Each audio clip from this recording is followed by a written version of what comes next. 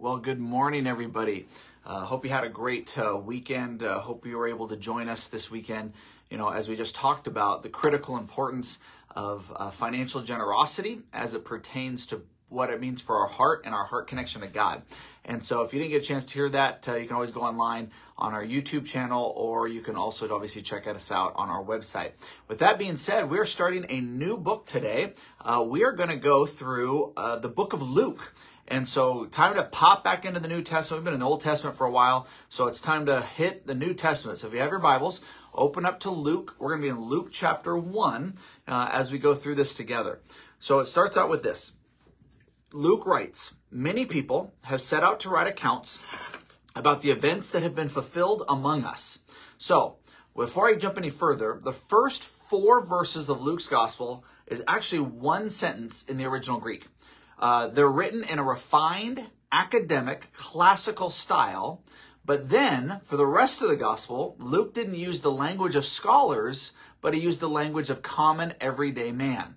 The language of the village and the language of the street. Through this, Luke is saying to us, this account has all the proper academic and scholarly credentials, but it's written for everybody to be able to understand and to actually know. And so I love that it involves our brain, but also our heart, and anybody can understand it. And if you want to look at deeper layers. So again, what a great commentary. That was a reminder for me, and hopefully that's new for you when it comes to this first 4 verses, of Luke. So imagine this is one sentence in the original Greek. It says, "Many people have set out to write accounts about the events that have been fulfilled among us. They use the eyewitness reports circulated among us from the early disciples."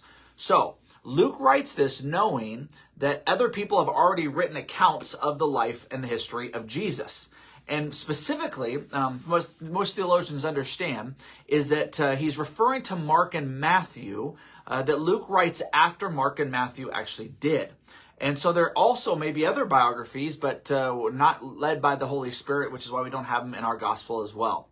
And so I love that he says they used reports circulating among us from the early disciples. So he puts himself saying, look, I was there as part of the early disciples. Now, he was mostly a companion of Paul. You can read about that in Acts chapter 16, 2 Timothy chapter 4. And Paul called himself, a beloved or a well-known, well-loved physician. So you're going to see that here's a doctor who's a man of science, but also a man who understands in his research that he's going to go into some more details than what Mark especially doesn't do. And Matthew is mostly written to a Jewish audience, where Luke is, from our understanding, Luke was a Gentile. That would be Colossians chapter 4. And so because of that, he writes almost from a perspective and emphasis of somebody who's not a Jewish person, which is helpful for us. And so what a privilege that he actually wrote more of the New Testament than almost anybody else. In fact, if you look at the exact wording, I think he actually writes a little bit more than the Apostle Paul, because Luke writes the book of Luke and he writes the book of Acts. And so let's look at verse 3. "Having carefully investigated everything from the beginning," there's that doctor part of him, "I have also decided to write an accurate account for you, most honorable Theophilus, so you can be certain of the truth of everything that you were taught."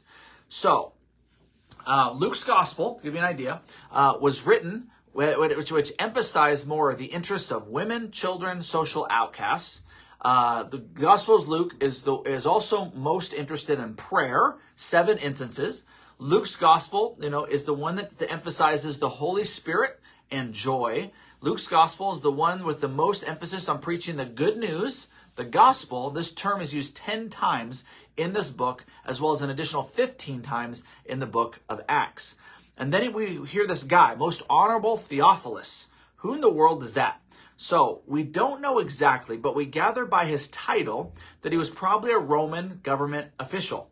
It's likely, that the book of Luke and Acts make up Paul's brief defense before his trial before Caesar. So get this, which is why, since Acts leaves Paul waiting for trial. So that's the very last thing we get in Acts. So is Luke and Acts written on behalf of Paul that's presented as part of his case before Caesar? We don't know. But there's good speculation that that's, who it is. What we do know is that he'd already heard about this truth that he'd been taught. We don't know if Theophilus, as the guy's received the truth, but he knows that he's at least heard the truth.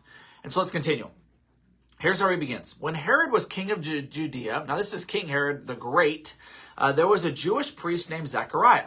He was a member of the priestly order of Abijah, and his wife Elizabeth was also from the priestly line of Aaron. So he's a priest, and at this time, the priests had duties in the temple, and there's probably about 20,000 of them, meaning they would go on a rotation that would be chosen by lot, which is what we're about to see, in terms of their opportunity to be used or asked to go into high places or special opportunities on special occasions. Let me read about one. Zechariah and Elizabeth were righteous in God's eyes. So not in man's eyes, and that's what a big difference, right? They were righteous in God's eyes, careful to obey all the Lord's commandments and regulations. They had no children because Elizabeth was unable to conceive, which would have been a blot on them. And some people, based on their theological understanding, would have thought that, well, obviously you did something wrong, so you must have sinned for this to happen. So it might have been tainted for both of them to understand we're trying to do everything that is right, which is just a reminder to us. Just because you don't have the right results at the right time doesn't mean we should stop doing what is right in God's eyes. Just because you don't have the right results in the right time, according to our timeline, doesn't mean we should stop doing what is right in God's eyes. So they had they were both very old. It says, so unable. The reason I mentioned that is because unable past the birthing years.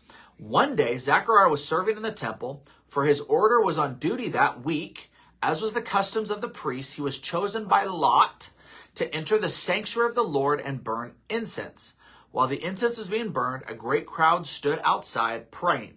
Okay, so what would happen is, according to the law of Moses, incense was offered, lit on the golden altar. This is outside the Holy of Holies, if you want to look that up, every morning and every evening.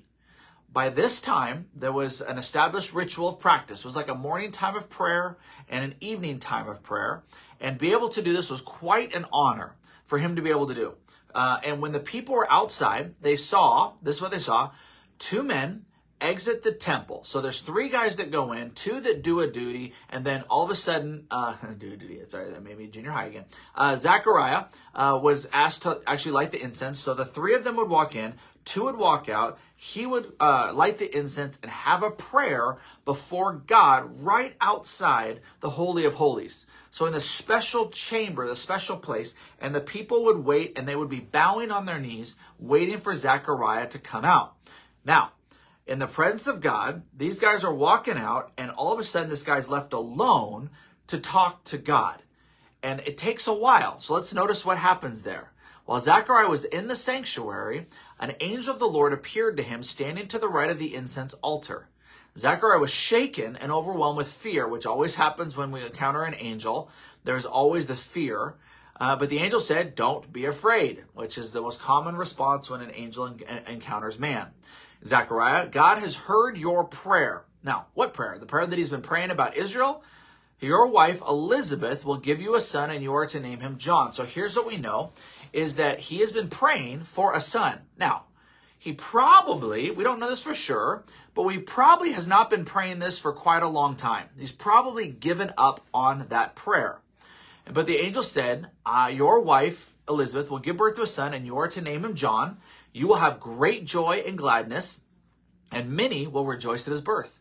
For he will be great in the eyes of the Lord. He must never touch wine or other alcoholic drinks, which is the more the Nazirite vow that's been given. He will also, this is what's unique, be filled with the Holy Spirit even before his birth, and he will turn many Israelites to the Lord their God. He will be a man with the spirit and power of Elijah, which will be important later. He will prepare the people for the coming of the Lord. He will turn the hearts of the fathers to their children. He will cause those who are rebellious to accept the wisdom of the godly. Now, here's what I want to focus on more than anything else today. We got a few more things to cover, but this is really, really important. And that is, have you given up on a prayer? See, a lot of times we think, God, you didn't answer according to my timeline, and so I'm going to stop praying for that. God has heard our prayers, but he's going to answer our prayers according to his timeline. That's what I want to make sure you understand. So please do not give up on praying for family members, friends, for difficulties, for challenges, for opportunities, for blessings, that you don't stop praying and you don't give up, because God hears you. He loves you as a father loves his child. And the answer to that prayer could be yes, no, or wait. And a lot of us are in the waiting season for some of our prayers to be answered. So I just want to encourage you to just be reminded that Zachariah and Elizabeth prayed for this for years, and they thought it was actually now impossible. And what we think is impossible is possible with God. Keep praying. Then it says this, verse 18. Zechariah said to the angel, "How can I be sure this will happen? I'm an old man now, and my wife is also long in years." Then the angel said, which is a natural thing to understand, "I am Gabriel. I stand in the presence of God.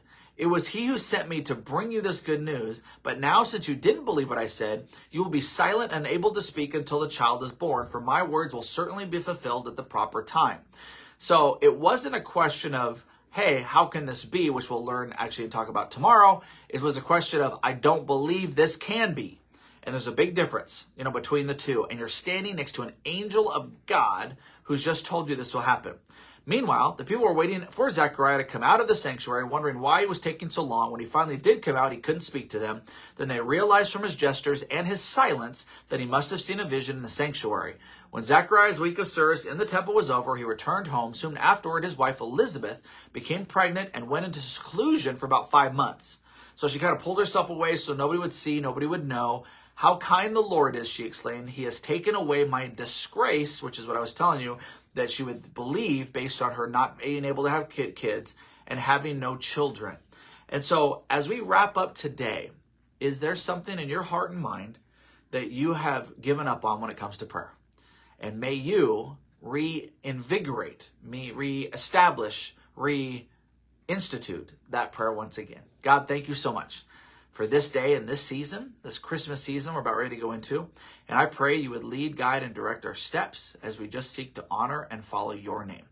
We love you so much, and thank you for today. This is the day you've made, and we cast our prayers to you, even the ones that we think that you've not heard. Thank you for being a God who listens and a God who answers prayer. It's in Jesus' name we pray. Amen.